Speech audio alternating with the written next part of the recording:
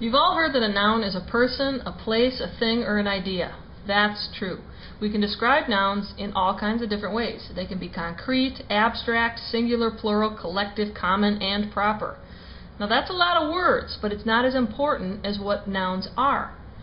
But we can use those designations to help us figure out if we have a noun. So when we're looking for nouns in sentences, we're looking for one of those first four things. We're looking for a person, a place, a thing, or an idea. Let's talk about the first one. A person can be a proper noun, like George Washington, or a common noun like president. Let's look at an example.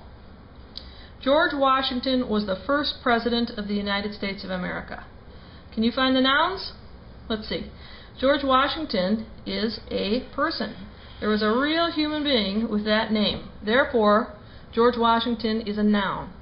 Now because George Washington stands for someone specific, we call it a proper noun, but it's still a noun.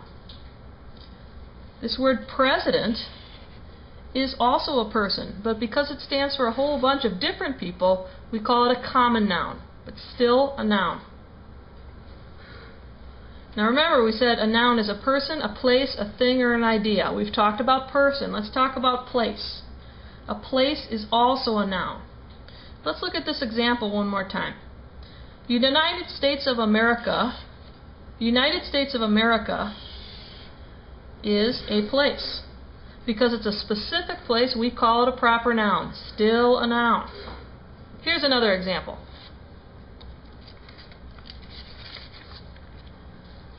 I walked around the beautiful city with my kangaroo on a leash. In this example, city is also a place. Because it's not named, we call it a common noun, but it's still a noun. Now, nouns are persons, nouns are places, nouns are also things. Let's look at this example again. Kangaroo is a thing, as is leash. Both are nouns. Since you can touch a kangaroo or a leash, we call them concrete nouns. To figure out if something is a noun, close your eyes and see if you can recognize the word with any of your senses. Can you see it? Can you touch it? Can you smell it? Can you hear it? Can you taste it? If so, it's a noun. Last but not least, ideas are nouns. Let's look at another example. Maurice, who believed in peace, ended the fight. First of all, we have Maurice, clearly a person and therefore a noun. Second, we have that word peace. Peace is an idea. It's something we can only imagine. Because we can't experience it with our senses, we call it an abstract noun, but it's still just a noun. Again, these descriptions aren't all that important unless you are stumped. Third, we have that word fight. This is a thing and therefore a noun.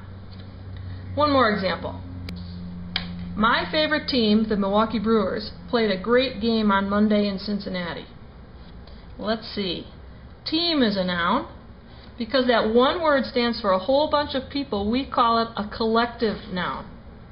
Can you think of any others? How about Senate, choir, and jury? I'm sure you could come up with a whole bunch of them if you tried. Milwaukee Brewers is the proper noun for my favorite baseball team. Therefore, it's a noun. Game is a thing, therefore a noun. Monday is an idea, a noun, and Cincinnati is a place, a noun. So you see, it's possible to have all different types of nouns in a sentence. They're everywhere.